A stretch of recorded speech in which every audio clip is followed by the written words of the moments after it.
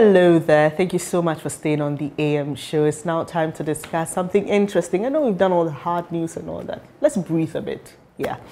So this year we are relaunching, if I may say, the pop chain all-star concert. You know, for about 2 years we've not had it because of COVID, but thankfully we are back again and it promises to be more exciting than ever. I've got two wonderful people here to help me have that conversation. Our very own Paul Ankra, who is Bile, if you don't know. Good morning to you. Good morning, Bernice. And we've got Theresa, she's with Rotary Club. Thank you so much for joining us this morning. It's a pleasure to have you. So let's just kickstart our conversation, okay? For those who don't know, we've been doing this since 2015. That's exactly. Right.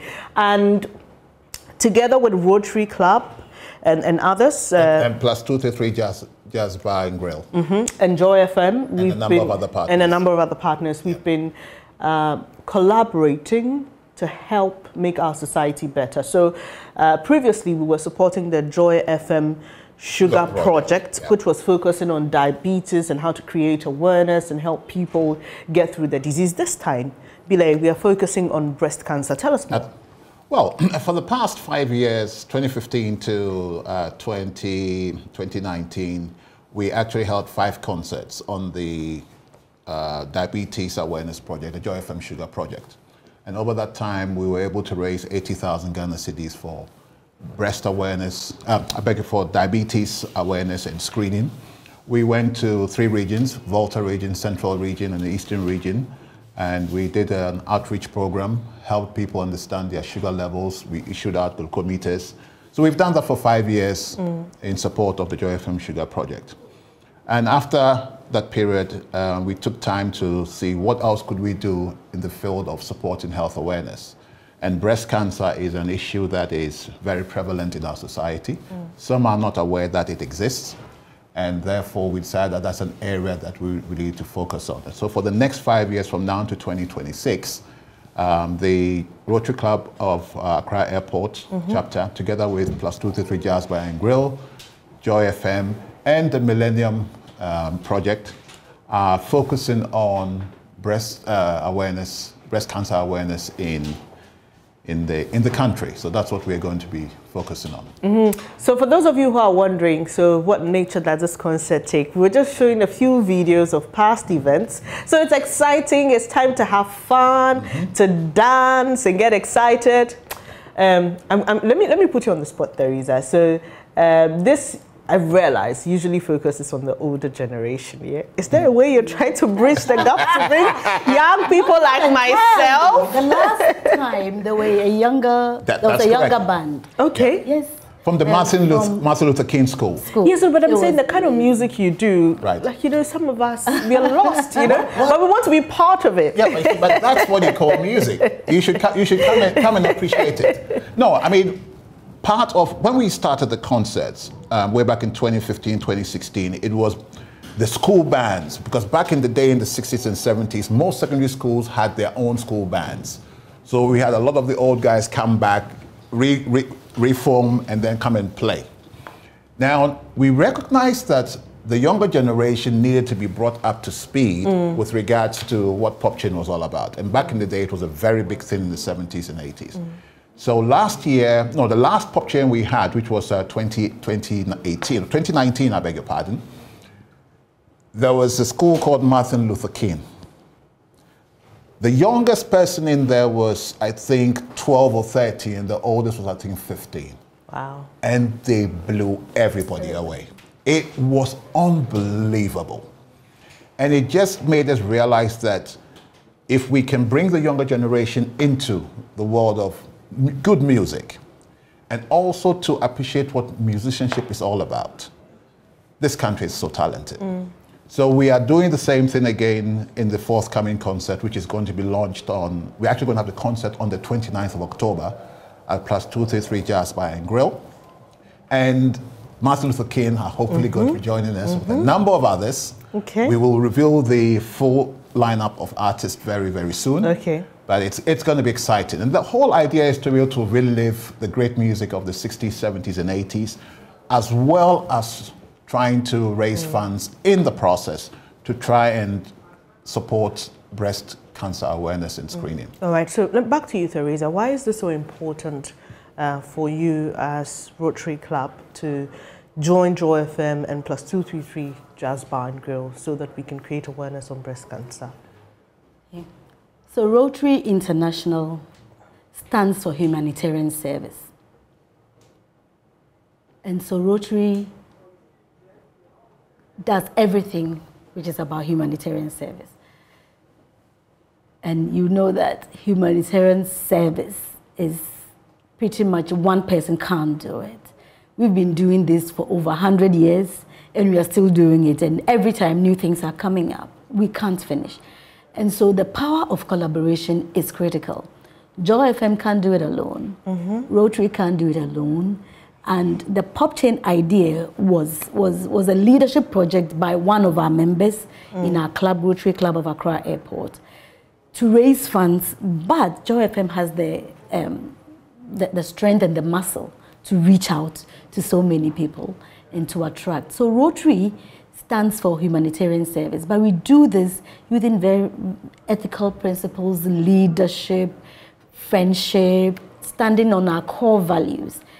And once people know that Rotary is attached to this, I believe that we're able to raise more funds because Rotarians can get more mileage from the CDs, the one CD that you bring. Rotarians will use it to make sure that everything goes into the project. Okay. And so Rotary, once it's humanitarian services, we are there. So what nature will the sponsorship take? Because I know that you're going to try to reach, like you did with diabetes, reach that's communities, create awareness. But what else are you going to be doing? Awareness creation is critical in this. Testing. Okay. We're going to bring the message way down to villages. Some people don't even know what breast cancer is. And so once you go there, they are not ever going to go to the hospitals to check. So if we take it to them, to the communities, we're able to reach and access so many people there. So once we know, and they know, they are aware of their status, then we can scale it up and bring them to seek treatments for those who need the treatment, especially early treatment. So if I can just buttress on what Teresa has said, when we did the outreach program for diabetes in the Yamoransa area, I think it was 2017 or 2018, there was a lady who was about, she must have been 55, 60. And when we checked her blood pressure, it was 220 over 120. She should have been dead. Wow. And she did not know. I have a picture with her. Immediately, she was sent to the hospital for treatment. So it's very important we create the awareness because some people are not even aware. And when it comes to breast cancer, the general view that it happens to women, wrong. Men can also get it. So we are trying to create this awareness and this outreach, as Teresa said, by going out to the various regions, selected various regions, and to create the awareness and see how best we can help people, first of all, adopt the early approach to identifying the potential risks with breast cancer so that there can be early interventions. Because with cancer, the earlier you catch it, the better it is. I'm so excited about this woman. That was such a timely intervention. I'm just imagining if you had even delayed, say, for about an hour, what it could have led to. She could have died at any time. Could have just fallen down. She didn't even know. Yes. That's right. And that's why we are so appreciative of the support we get from our sponsors. I mean, the last project we did, which was the diabetes project, companies such as GKV Investments, Casapreco Beverages, Cresage Carpets, Century Royal Hotel Resort, Our Coconut, Live Forms, David Walter, Goyle, Brussels Airline, Trinity Oil, and some past Rotarians such as Rotarian Rowe, CC Bruce, Rotarian Esme. They have all been instrumental in making it a success. And as we go forward with this initiative on breast cancer, we encourage all companies who are keen to support this project to create the necessary awareness that's needed to come on board and help us to achieve our goals. So we're looking forward to it. It should be very exciting. In the spirit of having fun at the pop chain, we're going to have fun, but we're also going to raise funds to create that awareness, especially in the less privileged areas where they are sometimes ignorant or don't even have the resources to be able to identify or go to hospital to identify what's wrong with them. So, yes, please do. The value of the partnership with Millennium Promise. Okay. Millennium Promise is in the communities, Yeah. and they will do the community mobilization before we even get there, so that people are aware, and they continue. They also support us with data, data which is very, very important to make sure that and the people, we've supported so many cases, and these are the people who have been referred for deeper and more healthcare support. And that is very important, because it is from these data analytics, that people are encouraged to give more. Accountability is important. Yeah. So you've mentioned companies, Sure. but what about individuals? There's somebody sitting at home thinking, this is a good initiative. I want to be part, my widow's mite. How do I contribute? We're going to be launching a Momo number, which should be coming out in the next week or two. And we will obviously put that on all our communication platforms, which will enable individuals and corporates or whoever to be able to contribute their little resources to help us achieve these goals. So in due course, when we have those numbers, by all means, we will come back to you again to discuss the next steps. So how do we, I mean, for those who may not, catch that interview later, you mentioned your socials. I mean, do you mind referring us? Are you on Facebook, Twitter, Instagram? Yes, we have a Facebook page which we set up last year. It's been set up so that we can be more engaging on it. We're also going to interact with the JoyFM team naturally, to see how best we can get the message across and make it easy for people to donate. But with the world of technology we live in now, these more platforms seem to be the most desired way for people to contribute. So like I said earlier on, we will come back to you with some more information, because we are building this up to the event in October. So there are going to be a series of interviews and discussions.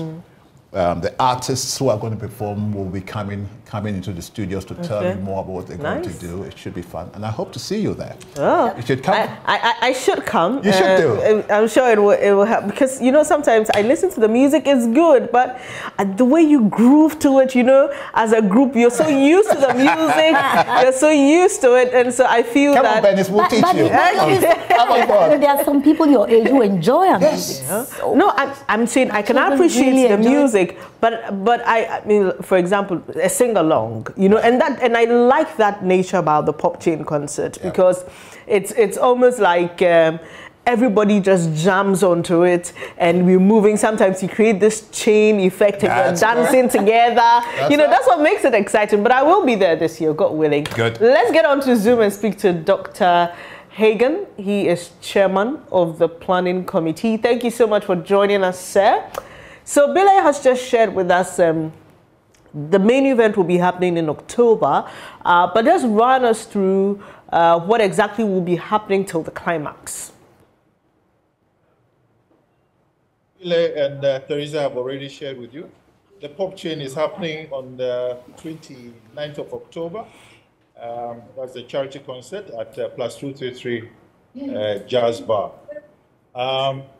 During the whole of October, there'll be a lot of appearances by members of the planning committee, our partners, JoyFM together with Rotary Club of Accra Airport, and also Millennium Promise Alliance, and several other partners will be on interviews on radio and television to mount up the awareness on breast cancer and the screening, as well as the awareness campaigns that we're going to do to whip up people who have been supporting us to donate, so that we can go to the community outreach programs and do the screening at the doorstep of people in the community. So this is the plan.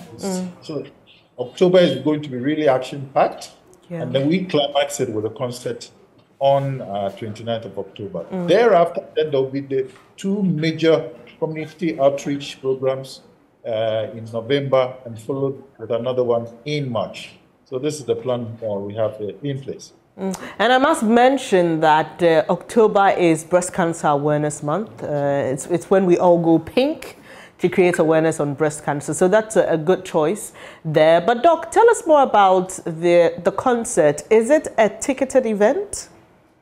It is a ticketed event. So we will sell tickets a few weeks ahead of time. And if more tickets are available, we'll sell at the gates. But when we announce it, we will advise as many of our patrons to buy their tickets in advance. Definitely, because it's been a long break, and I'm sure there are people who are just yearning to have a feel of the Pop Chain All-Star concert again. Doc, I'll come back to you shortly, but let me find out from you. There are so many projects you could have decided to get on board with. I mean, there's so many things that need intervention in this country. I mean, but obviously you couldn't do it all at the same time, so you need to make a choice. What went into settling on breast cancer? Well, I think there was a discussion had amongst the planning committee during the COVID time. We had a series of meetings, and to decide as to what the next project was going to be, and in terms of the national need, I think it was clearly identified that cancer was one of the big areas that needed addressing. And following the discussion with the team, it was agreed that we should focus on breast cancer. There's so many people who suffer it. Some are not even aware of it, and like I said earlier on, if you don't catch it early, it can be a bit of a challenge to get it under control.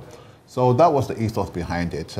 We have so many friends who have lost partners to breast cancer, and we just felt that it needed some support to make people aware of the risks of cancer and the importance of early identification or detection, so that the medical team and doctors can give you the necessary support to be able to get it under control, or better still, get rid of it. I'm really excited about this because over the years, we focus a lot on certain diseases. So, for example, in Ghana, you talk about the malarias and all that. But unfortunately, it's turning out that cancer kills more people than malaria. When, I mean, a doctor friend told me that, I was shocked. I'm like, you're joking, is that bad?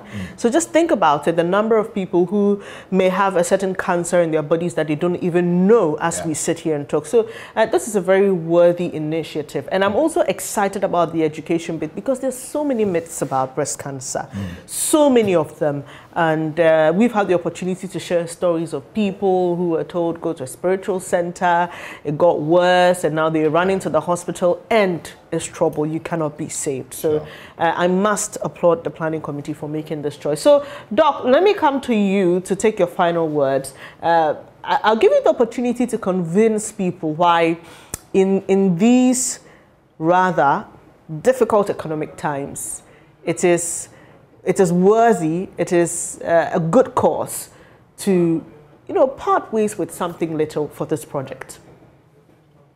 Thank you for the opportunity. Just as we found out with the diabetes awareness and screening, there are a lot of our mothers, aunties, daughters walking around and they are not aware at all that they have the risk of breast cancer. In some other cases, even when they know, the wherewithal to get the necessary attention is a challenge. So our effort is to bring awareness of breast cancer and what interventions are available, as well as medical attention to the doorstep of the people who matter. That is the people in the communities. And that is why we ask all our patrons, traditional patrons and new ones, to donate generously to this effort so that breast cancer will cease to be a menace because awareness will have been made. And let me take this opportunity to acknowledge the support that we've been getting previously. These are our traditional sponsors for the diabetes effort. We are expecting that they will continue to support us, and other donors will also come on board. That's GKD Investments, the makers of Eva Virgin Coconut Oil, Pasapreco Beverages, Research Carpets, St. Royal Resort, Life Forms Limited, David Water Limited, Goil Limited, Brussels Airline, Trinity Oil, very supportive individuals, Rotarian Row, and also Rotarian C.C. Bruce, as well as Rotarian Esme Thompson. We thank you all very much, and we hope you're coming on board again with us this year. And then finally, we have a Momo account, which we'll share with our patrons as quickly as we can, as well as our Facebook page, so that donations can start almost immediately and climax it in October. Thank you. Thank you so much. Dr. Ben Hagan is chairman of the planning committee for the Pop Chain All-Star Concert. I'll be wrapping up with my guests here.